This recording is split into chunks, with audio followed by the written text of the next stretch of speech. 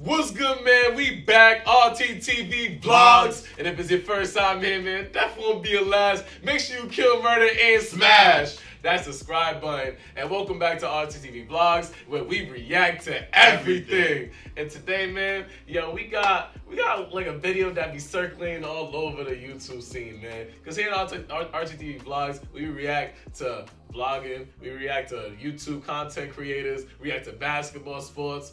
And today we got a YouTube video that's called, let's see, How the Universe is Bigger Than You Think, bro. You feel me? So, honestly, I like videos about like, you know, the universe and all that wild shit, aliens and all that. So, we gonna figure it out right now and see how small we really are. And guys, man, make sure you guys like this up. Make sure you comment down below what other videos you want us to do. But let's get into this right now. This is Earth. You live here on this planet somewhere, and everything that you've ever known is located right here. But just how small exactly is Earth when compared to the scale of the entire universe? Let's start by zooming out to where we can see our nearest cosmic neighbor, the Moon. You may think that the Moon is very close to Earth since it dominates our night skies. But in reality, the Moon isn't this Oh yeah, I heard about that. It's actually about this far away, 384,400 kilometers away from you right now on average. You could fit 30 entire Earths in between. God damn! If we're able to drive a car at a constant 100 kilometers per hour speed, it would take you about 160 days to drive the entire distance. That's Despite crazy. this incredible distance, however, 12 humans have actually set foot here, representing the furthest away that any individual human has ever been away from the Earth. Yeah, I know 12 people that have been there already. Greatest achievements. This is what the Earth would look like from there if you were standing there with them. And if you wanted to communicate with somebody back at home, it would take a message about 2.5 seconds to travel between you and them, since that's how fast the speed of light can travel at. This is a photo that was taken on Mars, and that tiny dot that you see there is Earth as seen from the Martian Oh surface. shit, that's fire. On average, Mars is an incredible 225 million kilometers away from Earth, but that distance can be as high as 401 million kilometers. That means that whenever humanity finally gets around to landing a human on the planet, that person will be 986 times further away from Earth than the astronauts who landed on the Moon were. In addition, the time delay for sending a message from Mars back to Earth isn't just 2.5 seconds, it's actually more like 20 minutes each direction, which would render instant communication in the event of an emergency impossible. I don't know if I would go to Mars even if I had the option to, I'll tell you the truth. Voyager 1 space probe, which is the furthest away man-made object from Earth.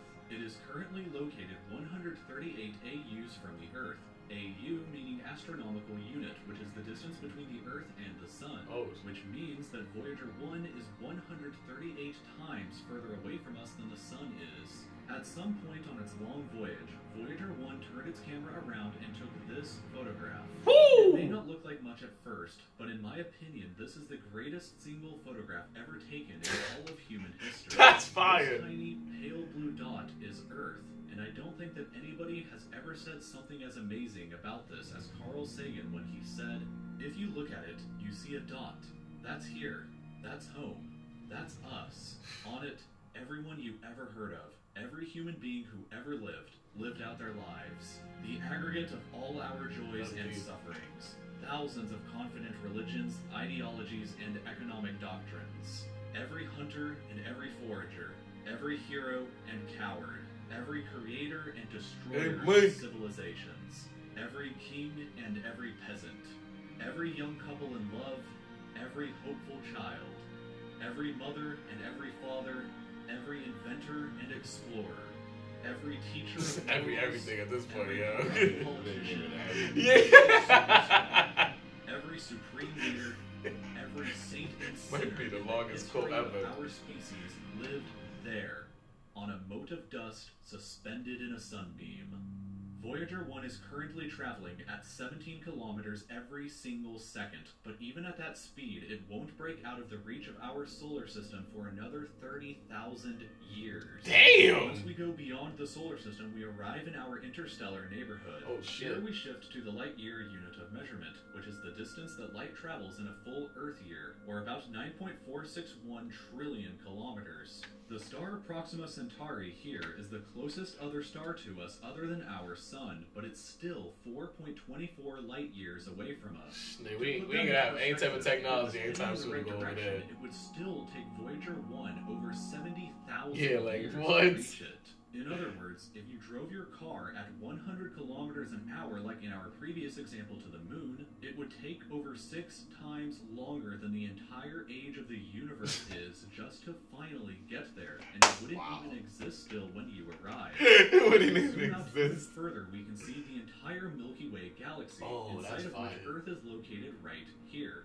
This yellow dot is the furthest extent of humanity's radio broadcasts throughout history, which means that any possible aliens who live outside of this range are totally unaware of humanity's presence. Wow. It's complete silence outside of this yellow dot as far as we are currently aware, but the entire galaxy spans over 100,000 light years. Yo, that's crazy. This is the multiverse, bro. 100 billion stars and over 100 billion planets inside of our galaxy. But you have never seen the full glory of the galaxy at night, because 99% of the stars that you can see with the naked eye are limited to this small, tiny region right here.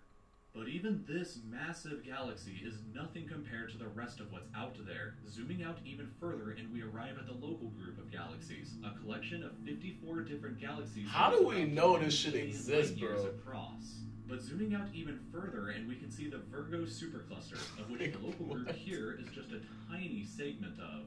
There are at least 100 other groups of galaxies just like our own local group inside of here, and the distance from one side to the other is a mind-numbing 110 million light years. Like, how do we know that if our technology can't go that far out? Nothing but a quiet and tiny lobe of the Great Laniakea supercluster, an enormous structure that is home to our galaxy as well as 100,000 other galaxies. The distance from one side to the other is 520 million light years, but from even there we can zoom out all the way to the entire observable universe and see that even the titanic Laniakea supercluster is just a tiny and insignificant part of everything.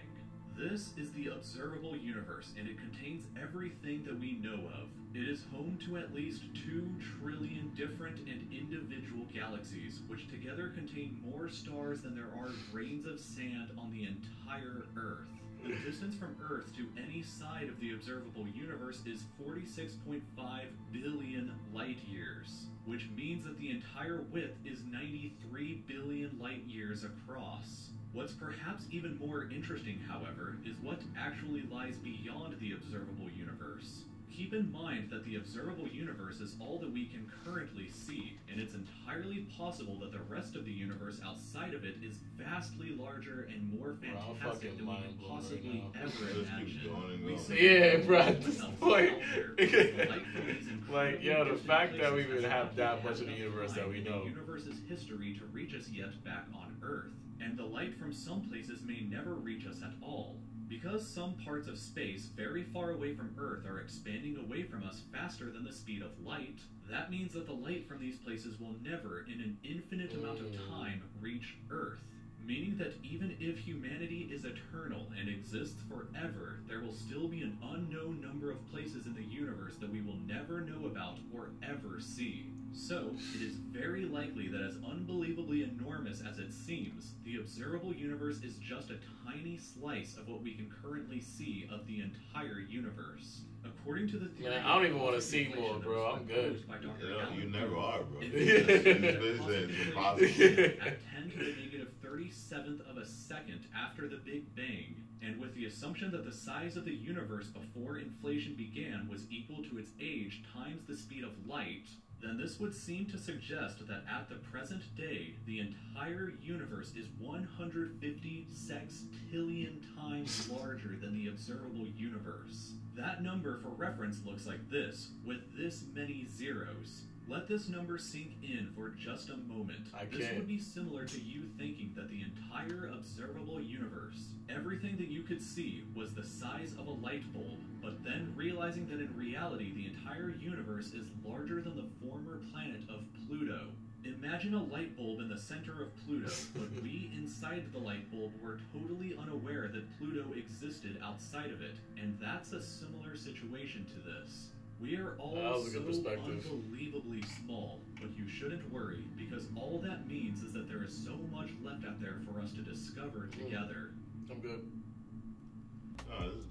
What this pretty much just said there is that we're not going to be able to discover it. Like, we're too far. Yeah, it's like, yo, the universe is so small compared to how big everything else is outside of what we can even see right now.